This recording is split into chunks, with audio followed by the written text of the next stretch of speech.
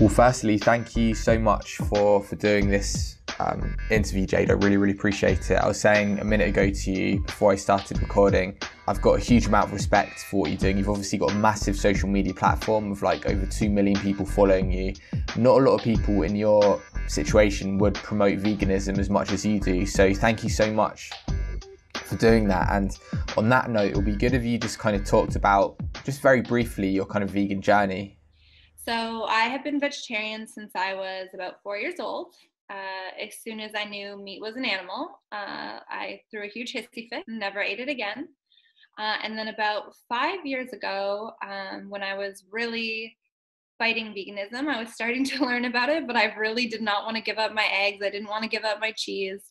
I was scrolling through Instagram and I came across a PETA video that showed behind the scenes footage of what happens in egg farming.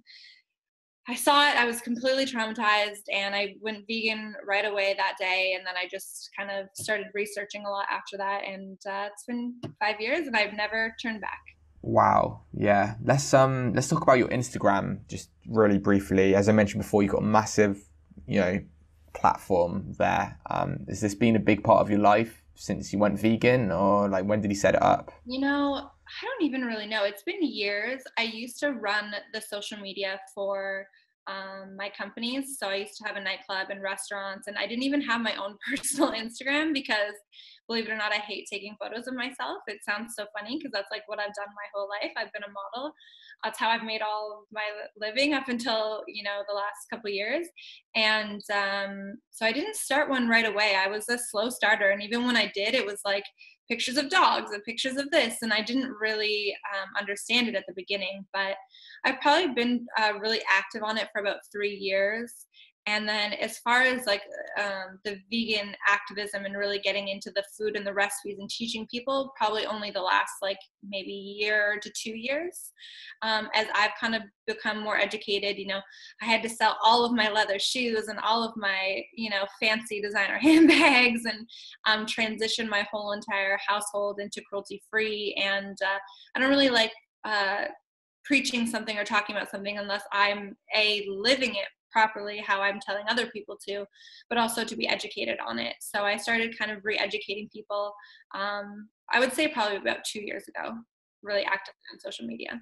Yeah, definitely. And I noticed in the bio of your Instagram, it says you've done the plant-based nutrition course of eCornell. I quickly just wanted to say actually that we are doing a giveaway. So we're giving one member of the PBN audience the opportunity to do that course worth it's like over $1,200, isn't it? We're giving them the opportunity to do that for free. So if you're watching this, because I'll probably upload it as just a normal, interview, it the competition is gonna still be rolling until like probably March, end of March, when we're getting, or beginning of April when we'll announce the winners.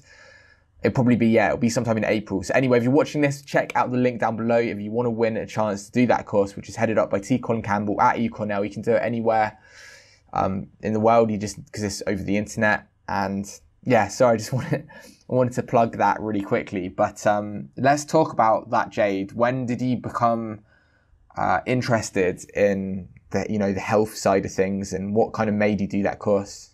So I've really found that at the beginning I was a little naive. I was promoting veganism and expected all smiles and happiness. And I got a lot of people fighting back with me on a lot of things. And some things, especially with what happens to animals, I was very educated on that aspect of it. And I was fairly educated on the environmental impact side of it. The health impact, I knew that it was not good for you. I knew it was bad for you. And I knew that, it caused heart disease and cancer, but I didn't really know why. I didn't know the details of it. And so I was getting a lot of these questions, and I did my own research, and I read studies and I read books and I watched documentaries, but I really wanted to take it to the next level and have, uh, a really good knowledge base. And so when people ask me questions, I could answer with certainty, not like, oh, well, one time I read this article. Like, I wanted to be properly educated on the biological side of it. And so I took the plant-based nutrition course, and it was Awesome. I highly suggest it to anyone who's interested in nutrition. It teaches you a lot about disease and how it's caused and how it grows and how it kills you, essentially. And it does teach you a lot about the environmental impact, as well as the government and lobbying impact of the meat and dairy industry, which is just insane. And so, yeah, it was a great course. Mm-hmm. I just got a couple of quick questions to ask you for the model series that we're doing. Actually, though, before I ask those kind of specific questions, would you call yourself a model, or like would you say fitness enthusiast or bodybuilder? Because I know you've been on the Playboy like front pages and stuff in the like 2007 or 2008. I looked at your Wikipedia before this, so like I guess, yeah. Would you say you're a model or fitness? What would you call yourself? Probably none of those things. I mean, I don't consider myself to be a fitness model. I really just try my very best to educate people on the health aspect of how important the plant-based diet is, and of course how it coincides with your workouts. And everyone wants to be in good shape and look good, but that doesn't really come unless you're healthy on the inside as well. So I don't think I'd categorize myself in any of those things. I'd like to maybe be like an educator more than anything on the nutrition aspect. Mm-hmm. And can you just explain quickly some of the beneficial effects that you felt when you went on a healthier sort of plant-based diet, in terms of, did your skin improve, like your physical appearance, sleep, mentally, like what are some of the beneficial effects? A little bit of everything. The funniest thing is probably 6 months after I went vegan, I had people telling me that I looked younger. Like people I hadn't seen in like 5-6 years were like, "You look younger than when I saw you, at this, whatever model or event or whatever it was." And it had been 5-6 years, and I really feel like it does make you feel and look younger. It's really, really helpful for your skin all around. Dairy is just so bad for your skin, like just the worst. And so stopping that really made my skin a lot better. I for sure had more energy. My hair grew faster, better sleep, and mostly my body holds its shape a lot easier. So if I get super busy and I'm traveling around and I don't get to work out for like 3 weeks, I stay the same now that I'm vegan.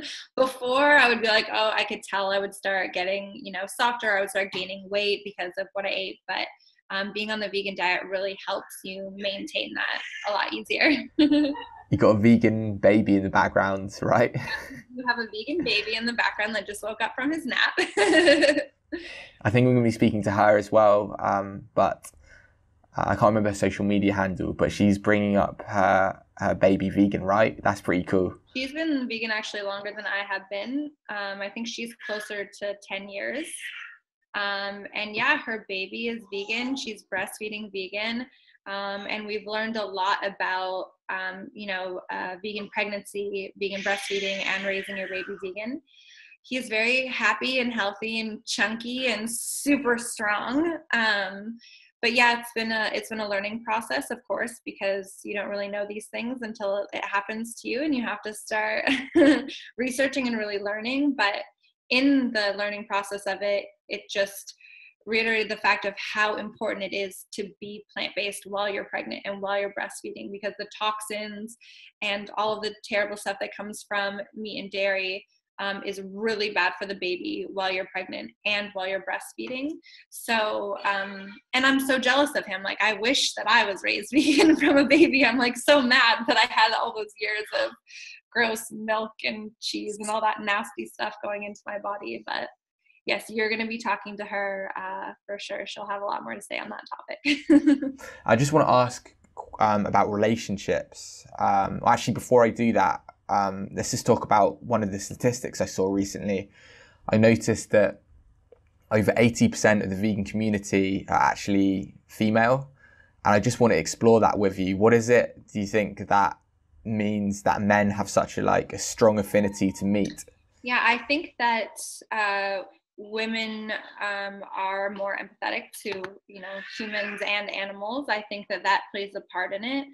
But unfortunately, I think the biggest part of it is just the marketing that has been done by the meat and dairy companies since we were born. You know, it's been happening since I was born. I'm going to be 32 this year.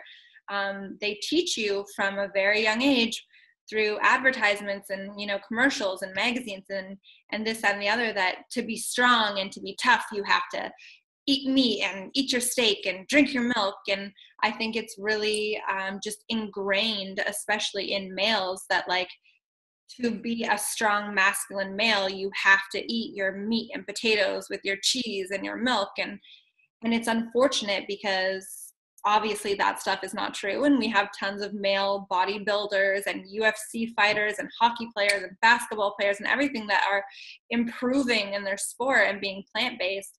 But I just think that through the media, it's been ingrained in men that it's not manly to be vegan, vegetarian, when indeed I think it's the complete opposite. Mm-hmm. And do you have a message for, you know, the typical gym guy that goes to the gym loads and thinks, you know, they need loads of animal products and meat, dairy, fish, eggs to kind of build muscle? What would you say to that kind of person? You think you need way more protein than you do. It's actually doing you harm. And I read this one thing that's like, eating meat for your protein is like drinking Coca-Cola for your potassium. Like, you don't need to take in all of that negative energy to get your protein when you can get it from clean sources like plants. And also, let me just tell you, if you're a vegan dude out there, you just have such a good chance with so many hot ass vegan girls that in itself should be enough reason. You don't care about the animals, you don't care about the environment, you don't care about anything. That's totally fine. I don't need you to care. But girls find it super attractive, and the male vegan pool is pretty small, and most vegan girls want to date vegan guys. So for that reason alone, you should probably just go vegan. Would you date a meat eater or an omnivore? Everyone I've ever dated, unfortunately, has been a meat eater, but I think what is important to me when I'm dating someone is that they're open to learning and open to change. The guys I don't allow meat or dairy in the house. So when I live with guys, they know that, you know, there's never any of that inside the house. But as long as people are open to learning, I was a vegan my whole life, you know, people don't know what it is. So I can't really judge people from the get-go if they don't understand everything. But if there was a guy that I met that was like, oh no, I have to hunt and eat meat and and I don't care, I would absolutely never talk to that person again. But as long as they're open to like making changes and learning and educating themselves on it, then that works for me. That's a little bit surprising, to be honest, because well, given, you know, how passionate you are about vegan stuff. I think it's for me, like I said, as long as people know, because most of the people that I know are guys that I meet, when I start to talk about vegan things, they just had no idea. You know, they had no idea about what happens in the factory farming. They have no idea about what happens or what it causes to the environment, and most importantly, the health aspect of it. So I try to not judge people on what they already know, and as long as they're open to becoming educated and making the transfer. I think if once I was dating someone for long enough, if they knew everything and they still ate meat, I would probably be out. But at the beginning, you know, it's just important to me that they're open-minded. Cool. And I just want to ask you about like tips and stuff. So if we're going to do a video titled something like fitness models reveal tips about their lifestyle, something like what it will be like that. I know you don't want to be called a model, but as an educator, like what are some of your top tips for if somebody came up to you and is like, I want a body like yours, like what would you say? Cut out meat and dairy from the get-go. That is your worst enemy. That amount of fat and hormones and everything is not good for you. You're fighting an uphill battle if you're trying to be healthy by eating fish or chicken or egg whites. Just cut out all of that stuff to start. And then if you're already vegan, or you know, you're part of the way there, The more vegetables, the better. The more fruit, the better. I always tell people you cannot pile up your plate with enough vegetables, like just go crazy. And that carbs are your friend. Now, complex carbohydrates, sorry for the screaming baby, vegan babies. He wants in on this interview. He wants to. I feel like you might want some carbs. See, he loves carbs. Complex carbs are good for you. It's the simple carbs that you want to avoid. And that's kind of something that I get a lot. Girls will DM me on Instagram and say, hey, I went vegan, but I'm having a really hard time because I don't want to eat a lot of carbs because I'm going to gain weight. And that's like the biggest myth. I'm like, no, go carb crazy. You're fine. If you're doing, you know, quinoa and lentils and wild rice and, you know, oatmeals and even like apples and stuff like that are carbohydrates, those are good for you. Those are not going to make you fat. The carbs that have given carbs a bad name are the simple carbs, which are like sugar. And that's like eating processed foods, like you're eating Twinkies or white bread or bleached rice. Like you want to avoid those things. And that's my number one tip. And a lot of people probably look at your social media stuff, you know, the modeling photos, the photos gone viral, and they probably think like, wow, she probably goes to bed every night really, really hungry. She starves herself, stuff like that. What would you say to those people? If you follow my Vegan Jayde story, you absolutely know that I am never hungry. I eat so much food. Actually, when I go out sometimes with people, they're like, seriously, like you eat more than most people. And I'm like, yeah, I know, it's kind of terrifying. People don't realize, but when you're eating the right foods, you can eat a lot. So I am never hungry. I don't deprive myself of anything. I just really try to stick to real foods and as much unprocessed stuff as I can. And I just eat as much as I want. Another question I wanted to ask was about the misconception that there seems to be with the vegan diet. People that are omnivores think a vegan diet is like really, really expensive.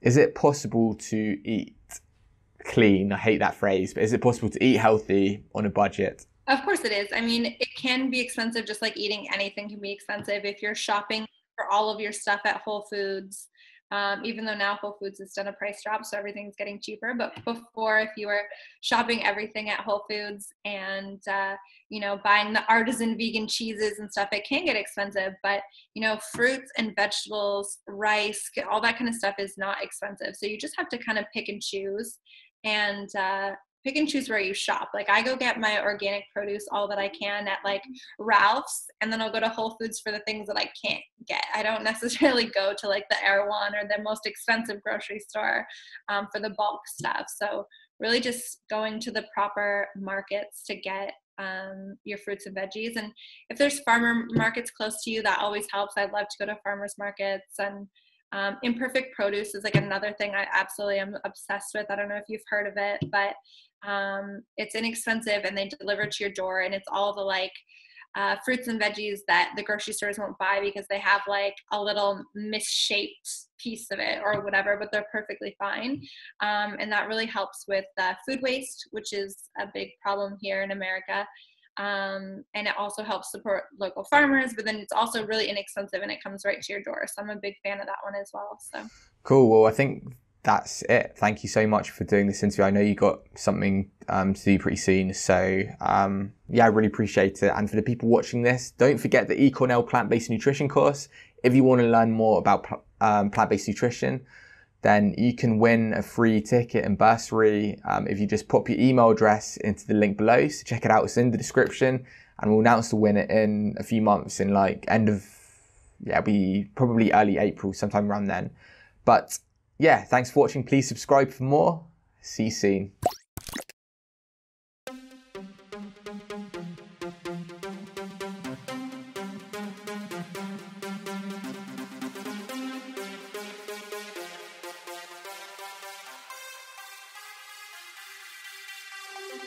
Currently, I'm prepping for my bikini competition. For me, the one thing that absolutely made sense was I'm going to be vegan. I love animals so much, and it really hurts my heart that people are so mean to them. Dairy is just so bad for your skin. My whole body just leaned right out. People started asking me, oh, have you been working out? And I'm like, I actually haven't been working out. You want to look like me? Ask me, what do you eat every day? My daily diet varies a lot. I'm going to let you know the truth about what we really eat in a day.